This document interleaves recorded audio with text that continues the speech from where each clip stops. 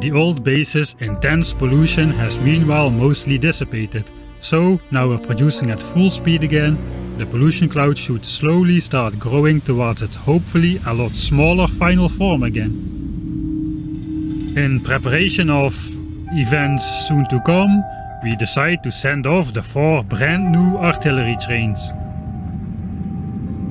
Not before long, 1 artillery train is positioned in each of the 4 corners of our base. But why? Nothing is within range, and we already got the land-based artillery turrets to keep enemy expansions in check. What's the big idea here? Oh, I see.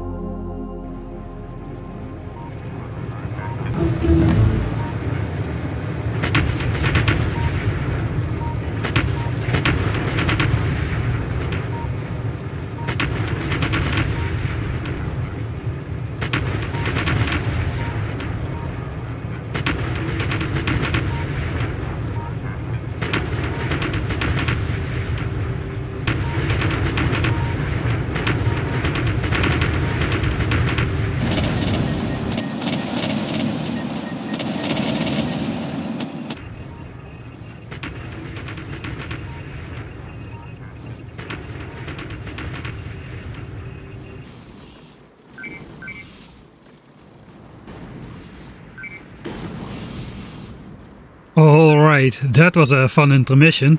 Our base's Mickey Mouse ears are now slightly larger, but the real reason for researching Artillery Range 3 has not yet been revealed.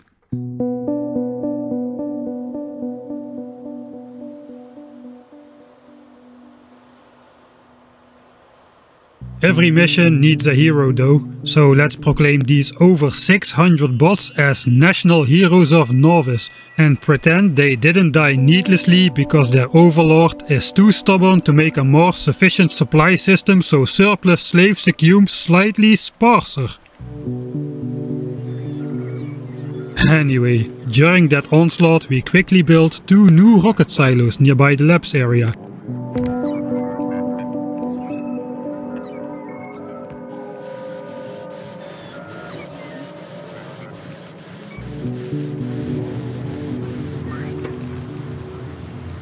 Making sure we can also produce the space science pack for the infinite science projects, while keeping to our promise of letting our old legacy rocket silo rest after completing the first 100 launches.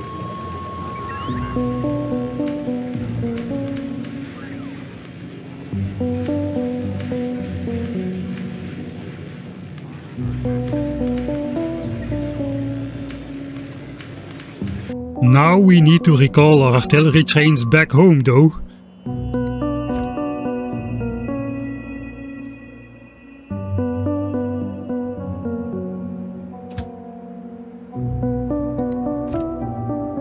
Now you may have noticed we don't have any rail signals on our track, which means all 4 trains are in the same block essentially. Take that, Dosh. That means they won't stop for anything, including each other. So let's hope the back trains who left early don't try to overtake the front trains.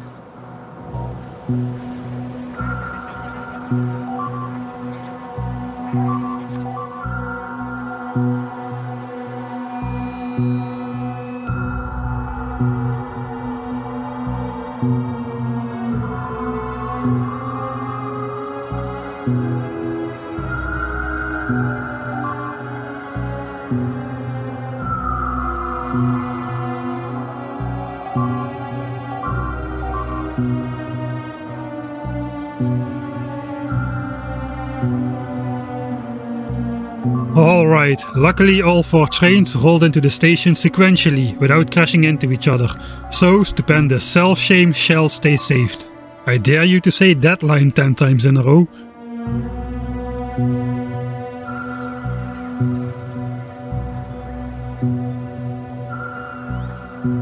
Anyway, we still have 88k shells remaining.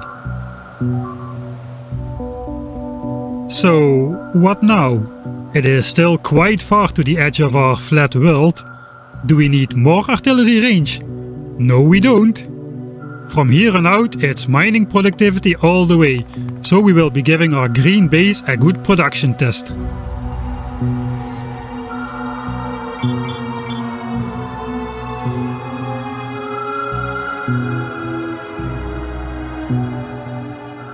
Now, rest assured, I won't be taking out tens of thousands of biter bases with the artillery remote, but our automatic artillery range falls just a little short to make a biter-free square all the way around this mysterious R-max marker. So we do use the artillery remote control to manually punch a 90-degree angle in the exterior circle of biters.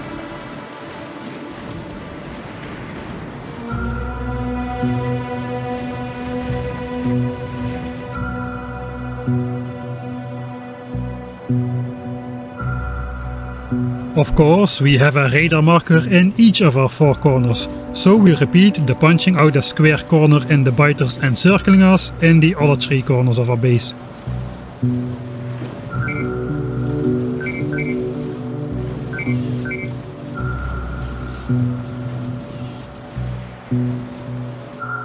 And that leaves us with a giant biter-free square of land around the 4 R-max markers. So then, why exactly did we make this square? Well, it seems to have something to do with these blueprints I've been designing while you are watching the artillery go boom. So a giant bunch of laser turrets, okay, that looks like our wall design. Right, let's go look on the left side again. Wait, that also looks like our wall design. So you want to expand? But why? Didn't you over-dramatically say you could never venture outside of your current walls? Something about them being your final endgame prison? Well, yeah, I did say that, didn't I? But that still holds true, my friend. I can never leave the boundary of our current wall. But I got some friends who can.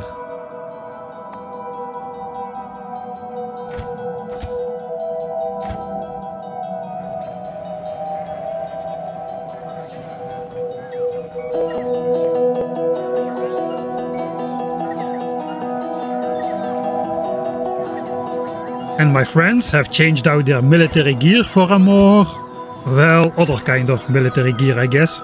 And just like any other imprisoned megalomaniac dictator, I can still control my friends from within the walls of my personal prison. So let's go west so I can instruct my friends.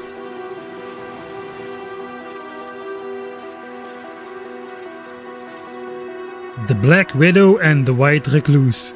Both of them are now outfitted with shiny new personal roboports, and each of them carry supplies for their respective specific tasks. So go forth, White Recluse. I must stay here, right on the edge of my personal outer wall, for if I don't, I will cause the expanding of the planet of Norvis, with the map generator starting to generate new land containing new biters beyond the current edge of the world. But you, my friend, you may step beyond without repercussion, as the background map generation problem is my own personal curse. But not for you, White Recluse and Black Widow. You shall go forth and expand our base a final time. Not for the resource gain, mind you, we are done building our base. Let the era of the World Extinction World Peace event begin.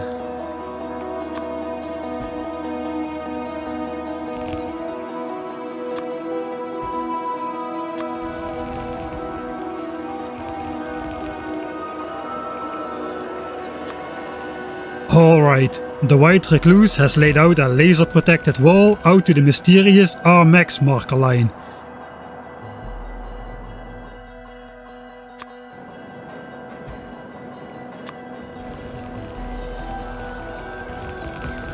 It is time for the Black Widow to take over.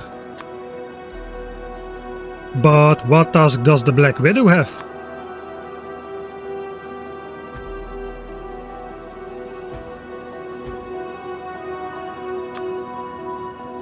Well, to build our base's new outer wall.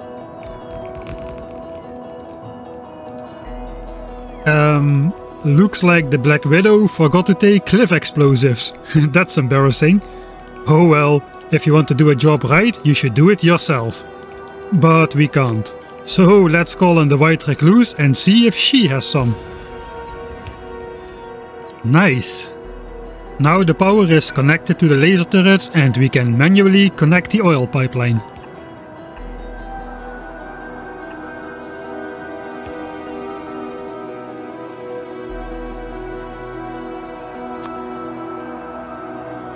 And after connecting the walls to this suspiciously conveniently located lake, we can start to draw the wall up north to our first corner.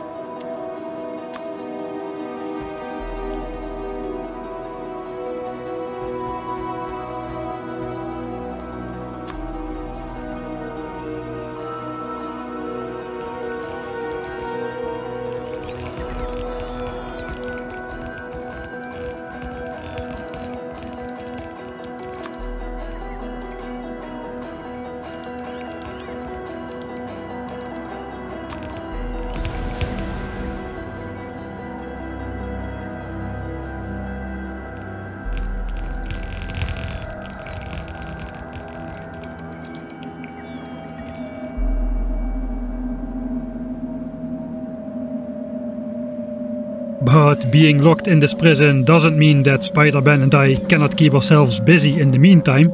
Remember that we made literal boatloads of hazard concrete? Well, it is time to start utilizing that in the most useful way, or so I hope.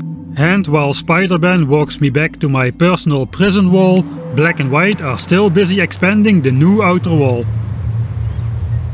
And not before long we reach the first corner. Gee, you would think that with 100,000 artillery shells in stock, Mr. Mike could have been a little more generous when clearing nearby nests from these corners. But no, it is up to poor old Black and White Spider to go and deal with it. Let's see how it goes.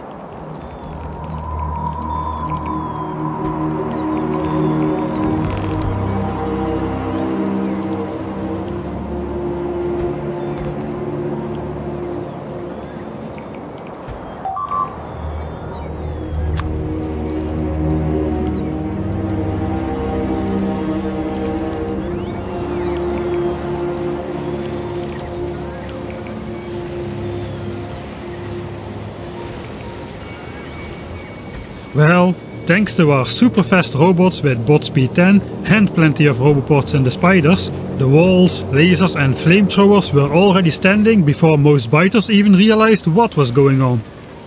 Oh, now he starts clearing the nests with artillery. Well, thank you, Mr. Mike.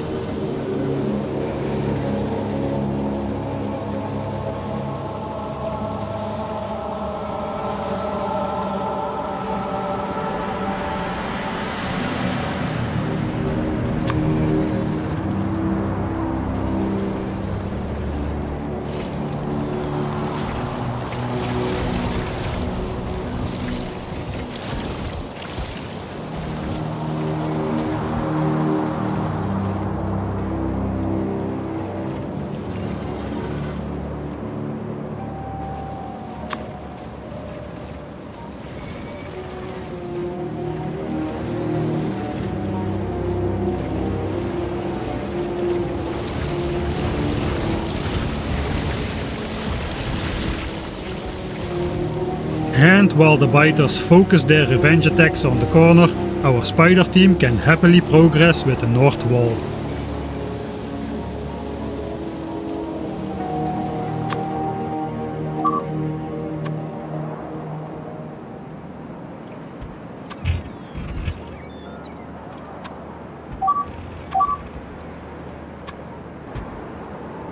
Of course, our wall design includes radars, and of course that's what the RMX markers are all about.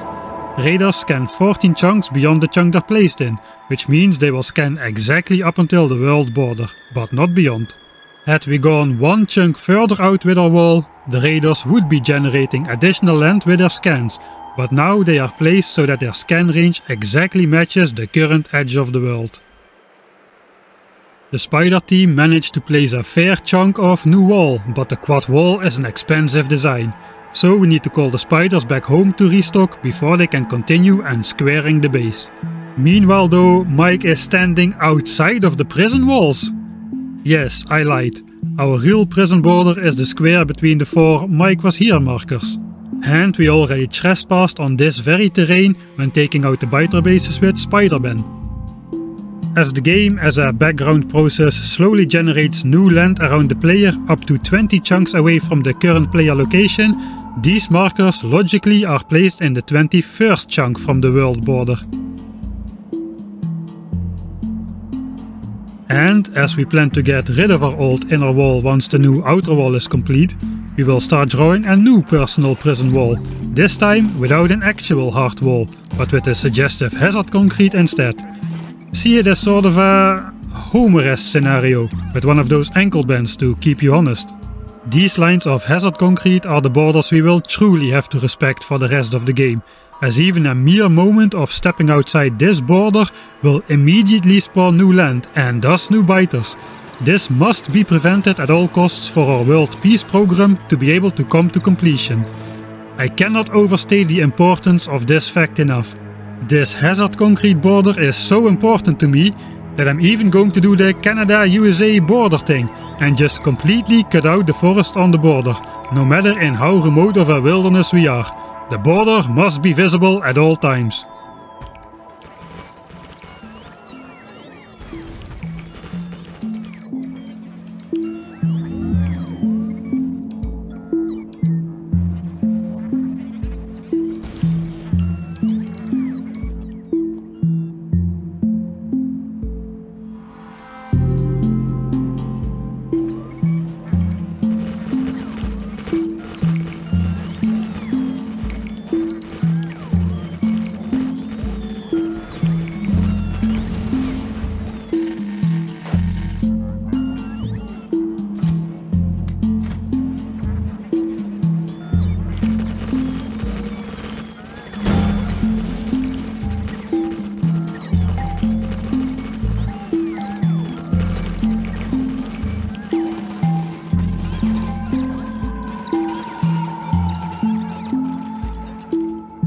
Let's quickly check in on how our single flamethrower supplying pump jack is doing. Well, there's now 529k oil in the system, which is about 150k more than when we started measuring it. Incredible as it is, I guess we can call this experiment a success. Meanwhile, the spiders are continuing on the wall.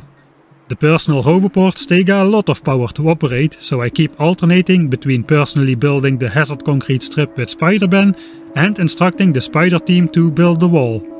Whichever party happens to be on break can meanwhile recharge their personal batteries.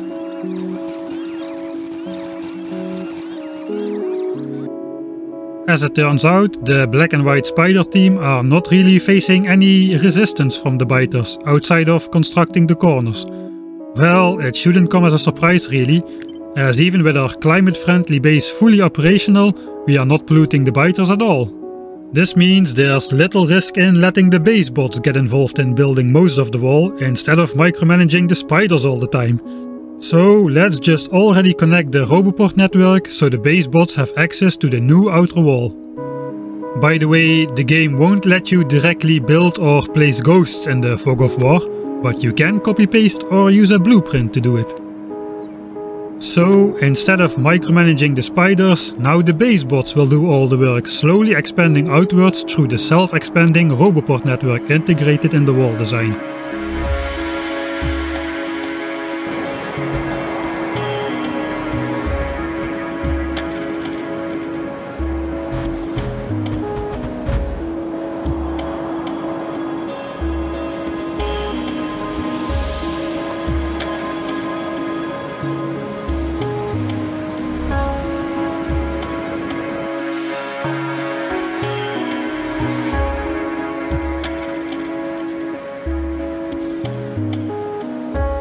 Meanwhile, it's been 4 hours already since we started researching. The science assemblers haven't missed a beat, and the labs have quickly eaten through the entire former science buffer at full speed, before toning it down and match the speed of our assemblers. Meanwhile, we are working with the spiders to figure out a way to cross those large bodies of water. The easiest solution to connect the oil to the far side of the lake seems to be just continuing the flamethrower pattern over the lake, even though they obviously don't need to defend anything there. Well, until the devs add flying biters to the game, that is.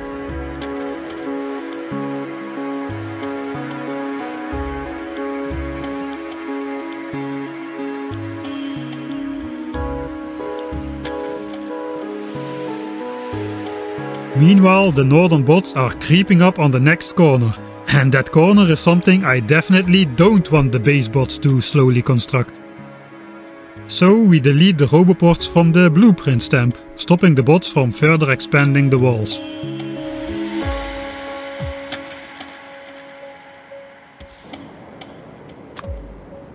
The bots can start constructing this west wall here instead.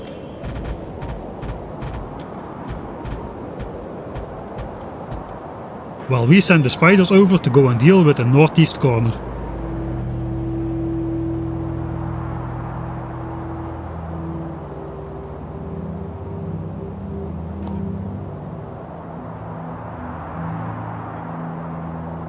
And all the while Spider-Ben and I can continue working on the hazard concrete.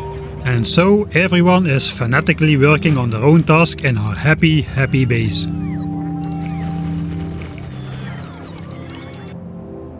Meanwhile, Spider-Ben and I reach the next hazard concrete corner, and the most OCD of you will already spot what I failed to see.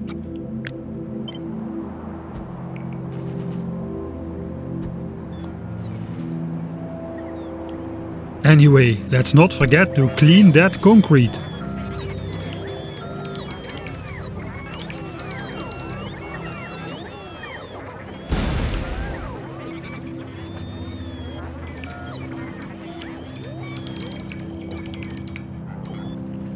And while our spider team approaches the northeast corner, it is pitch black nighttime, so let's quickly place the walls in the dark. They might not even notice.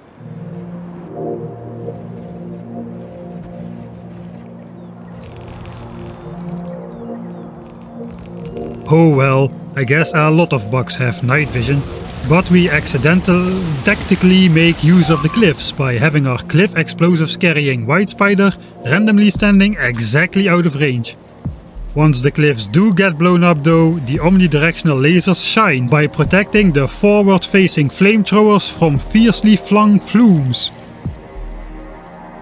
Well, 2 more chunks to go before we reach the corner.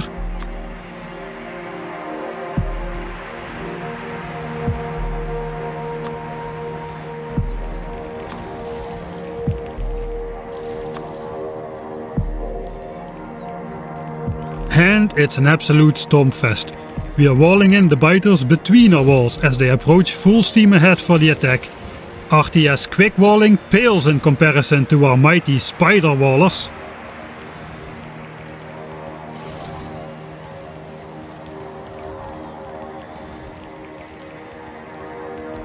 And after seeing that onslaught, the east biters just give up and just completely ignore our walling spiders.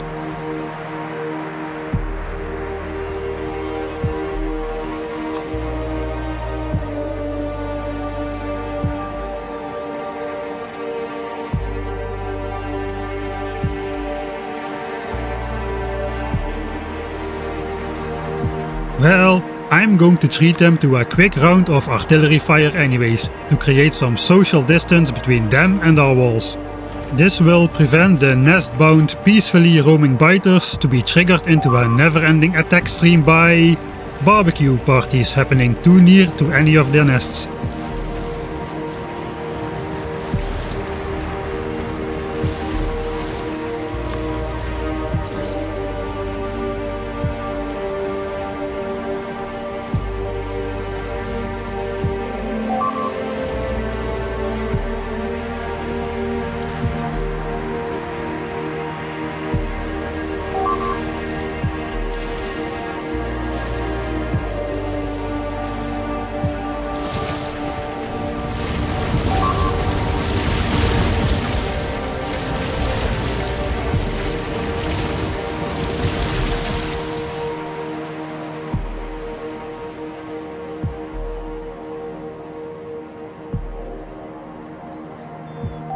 And by now our new wall is nearly halfway complete.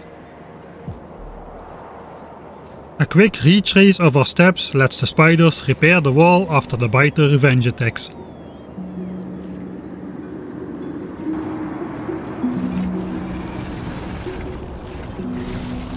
Due to the nuclear plant being in the way, we didn't have automatic artillery range on these biters on this straight, and I tell ya, this won't be the last time this playthrough the nuclear plant will turn out to be in the way of something.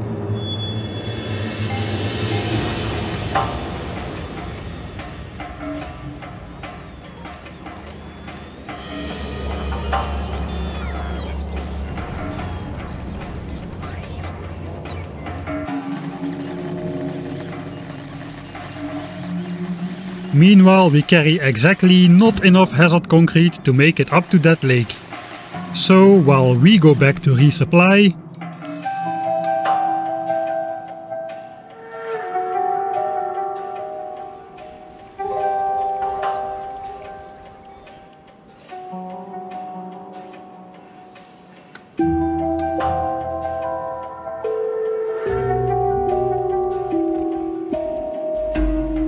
our spiders are working on the south wall, which is interrupted by many lakes.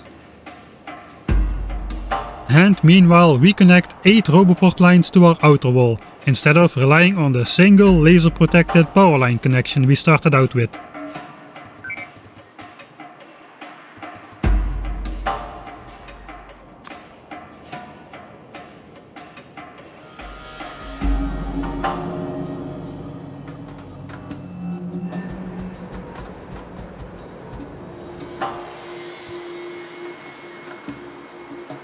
And again, you cannot directly place in the fog of war, but you can copy-paste. Only the southeast corner is left to be done now. And while the bots work on the new Roboport connections,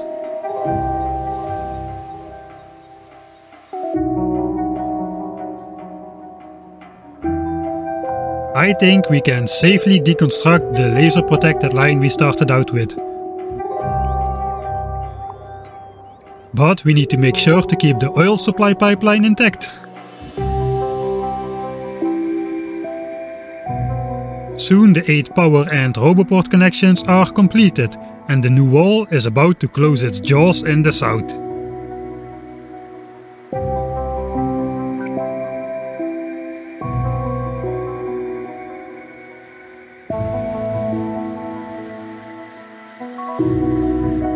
And it's done! Our base is now encircled by a new square wall and a new personal hazard concrete border, except for at the land beyond the nuclear plant. We might be needing that water there still to expand the power plant in the future, so I didn't want to landfill it to place hazard concrete. Anyway, why would I personally want to walk on that land all the way beyond my nuclear plant? The base is on the left side, so I'm sure not laying down hazard concrete behind the nuclear plant won't lead to any kind of problem whatsoever. Anyway, after the onslaught in the 4 corners, our oil reserves dropped by about 60k again. But we are only expecting a single large attack still for the rest of this game. I think we will have plenty of oil remaining. Anyway, now that the new outer wall is complete, we can start placing some pumps on the old inner wall, which will slowly start to pump out all remaining oil out of the pipes and corner tanks in the inner wall ring.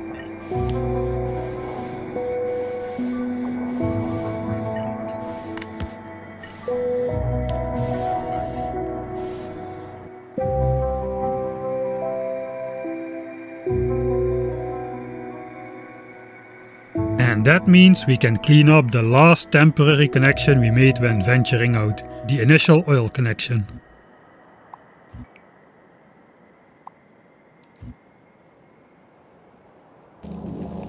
And with the base running at full capacity for 6.5 hours now, we take a look at the pollution graph to examine the results of our green-green base conversion. With virtually no pollution being absorbed by damaging trees and by the occasional expanding biter bases, we can say that effectively 100% of our pollution is being absorbed sustainably by trees and terrain. And the flattening of the curve towards horizontal in the last hours means that we have reached our pollution equilibrium, where we are outputting pollution at the same rate as the terrain is sustainably absorbing it. I say we are good to go ahead on our final dash of destruction, to finally start actively pursuing our goals and dreams of world peace.